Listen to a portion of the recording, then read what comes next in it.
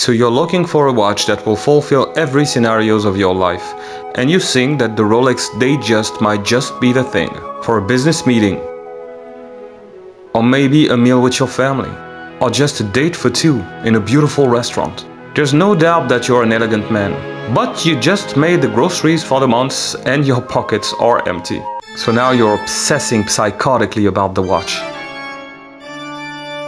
Or maybe you just like me, you love the quintessence of the elegance of the Datejust. Well, my friend, stay tuned, I just might have the thing. Hi and welcome on the Hands-On Time. My name is Mal and I'm doing watch reviews for you. So the topic of today is about this brand, Jacques Du Manoir, and this mysterious, bee that stands on the top of the box.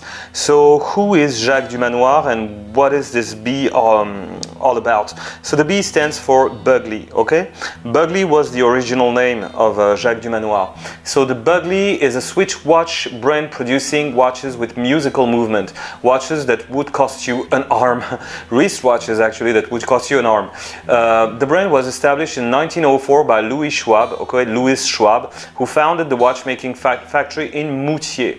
So really long story short, he had 15 children, 15 children who were like highly interested in the watchmaking, and Jacques Buckley, one of his children, created Jacques Du Manoir in 1993, I think. But I found out the status of the brand, and it was actually 1976, if I'm correct. And after that, François, his son, François Buckley, took the legacy under his wing. But sadly, there was a problem. The company was liquidated, and the rights for the company were bought back, by a guy called Christian Frommerz. Christian Frommerz. And Christian Frommerz is the guy behind Romer watches. The brand Romer.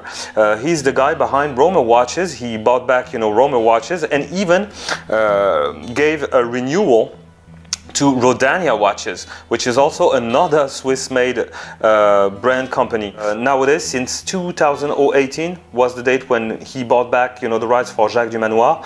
They are doing, a lot of watches for women. But you have some of them that are made for men, and this is the topic of today. So let's, without further ado, let's go and dig in. So the topic of today is about this watch, this beautiful Rolex Datejust homage from Jacques Du Manoir and the Bugly, the Bugly company. So how much did I pay for this beautiful watch? This watch retails at 329 euros on the official website. I got it on sales on the official website of Jacques Du Manoir from Switzerland for 169, if I remember correctly. So not a lot of money for a really wonderful watch. What are the specs? The specs for this watch, really simple, 40 millimeters case diameter, The thickness, let's find out. The thickness is absolutely wonderful on this watch. I'm gonna prove it to you. The thickness is 10-12. As you can see, wonderful thickness on the 12 millimeters, which means it's going to stand beautifully on the wrist. So that's for the thickness. You have a cyclop that magnifies really well the date, as you can see. Really well aligned as well. There's no flaws on this Swiss-made watch. You have what else? A beautiful flute type of bezel around 49 lug to lug width distance. 49, which is really nothing. 20 millimeters for the bracelet. Which is a Jubilee bracelet. As you can see, made of stainless steel. Everything is 316 stainless steel on this watch, and you have a deployant butterfly clasp, as you can see, for the bracelet. That's the job. Stands well on the wrist. Nothing to complain about, really. So inside of this beautiful watch, you have the excellent Ronda 515 quartz from Switzerland as well. Really reliable quartz, highly repairable. 45 months of battery, longevity inside of this beautiful watch for the really good Ronda 515 quartz. What else can I say? A beautiful two-position crown sign with the B of the Burgley, watch company. So when I was young, I was going like every year, 2 months in Switzerland, and I was fluent in the Swiss language. Can you believe this? I forgot everything since then, but I was fluent, and I think that Boegli is pronounced Burgley. That's why I'm pronouncing it like this. I hope I'm not mistaken. So yeah, I think that that's it for the specs. The good and the bad. What's good, what's bad about this watch? Everything's good about this watch. This is one of the most beautiful, most affordable, Rolex Datejust homage that you will be able to find on the market. It's really as close as it is. I mean, look at this. I'm gonna put a picture, of the original one, and this is crazy close, like scary close. Okay, except for the Rolex. Because Rolex are signing the inside of their cases. Here there's nothing, but I mean, except for that and the pattern that you have around the original Rolex, everything is absolutely the same on this watch. And it is crazy, like scary close. Okay, I think that the bracelet is different on the original one. You have like three lines on the Rolex Jubilee bracelet. Here is only like two main in the middle. I mean, and I mean that's absolutely it. It's wonderful.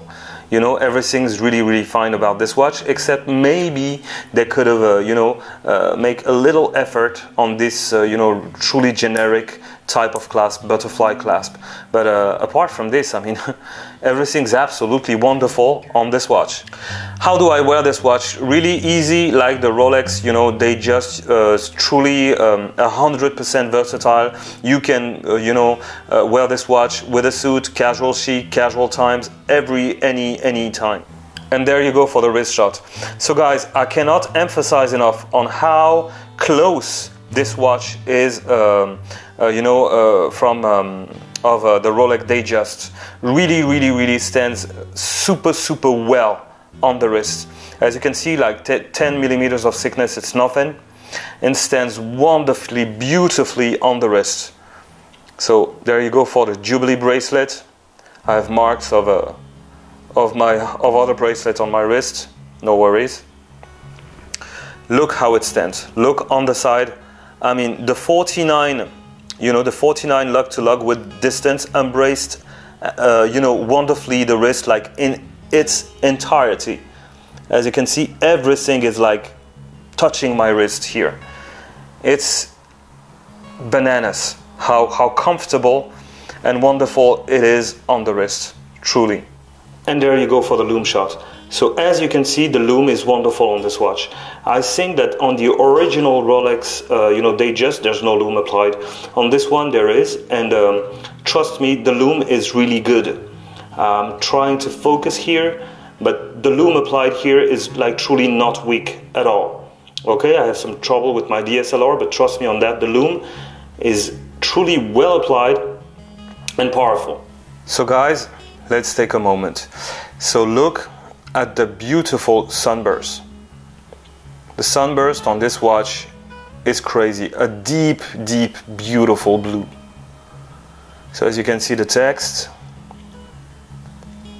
high performance quartz powered instrument, Swiss made. As you can see, the applied indices, Roman numerals, beautifully applied, are making like a wonderful, perfect circle. The cyclop that magnifies absolutely well and greatly. I hope it shows on the video, The Jacques Du Manoir with the B, sorry. We have the minute hand on it. The flute type of bezel, like the original Rolex. The B sign crown, as you can see, beautiful on the crown. let's have a look at the back. I'm gonna try and focus on it, sorry. Jacques Du Manoir, Swiss made, all stainless steel, 5 atmospheres, I forgot to tell you, okay? Don't go and swim with this watch, it's not made for it, okay? 5 atmospheres of water resistance, and the mysterious bee that we have on the top. Beautiful, and I think that there are solid handlings, okay? The handlings are solid, I think. So, what do you think? I mean, I've looked for everywhere for you know, a Datejust, a beautiful Datejust homage or alternative, and it was really, really hard. The Pawnees, the Seikos, the Bulova, the many different brands, and I'm so glad I found out about that one. Jacques Du Manoir, wonderful, really wonderful alternative to the Rolex Datejust, and so close, and so close. So final thoughts, my final thoughts are simple. If you are on the market for you know, a Datejust alternative, I think that this is it. The Jacques Du Manoir is truly, truly wonderful. And some people might say, oh yeah, but it's a quartz. Well, let's not forget that, you know, there's a quartz that is called the Rolex Oyster Quartz, okay? A famous quartz from Rolex. Rolex was making quartz also, and that the Oyster Quartz is a watch that, you know, many people love and like, and inside you have like a Swiss-made quartz. Okay, it's a rounder quartz and a very good one and reliable one. So me personally, I'm not like disappointed that I did not choose, you know, the Pawnees or another watch.